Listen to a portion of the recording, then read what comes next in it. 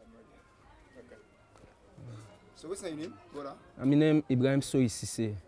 Ibrahim Sorie Sesay. Now, what you do now? You work? Or what you do? Well, since I left school, I've been in the right place and I'm a drama director. Okay. Who's theater group you do? Amazing cultural and drama group. Okay.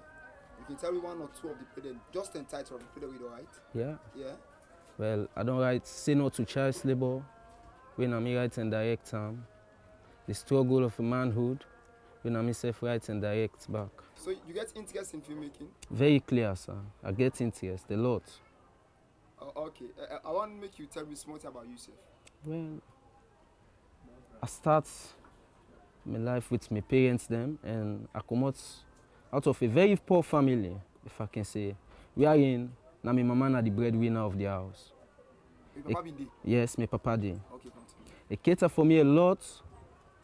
That my mama the talk of so now. It cater for me a lot. Out of the business way they do na plaza see they sell.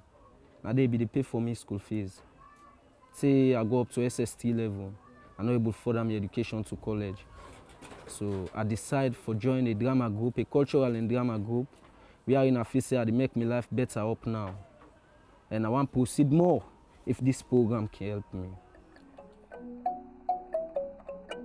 Well, I can say some stories are better not to be told, but this in this way we get for say like a very deteriorative manners the youths and they live into.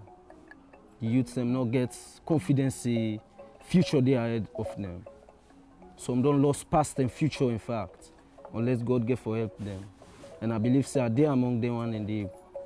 So this program, with this program I believe say plenty youths go get the support for feel say yes future they ahead.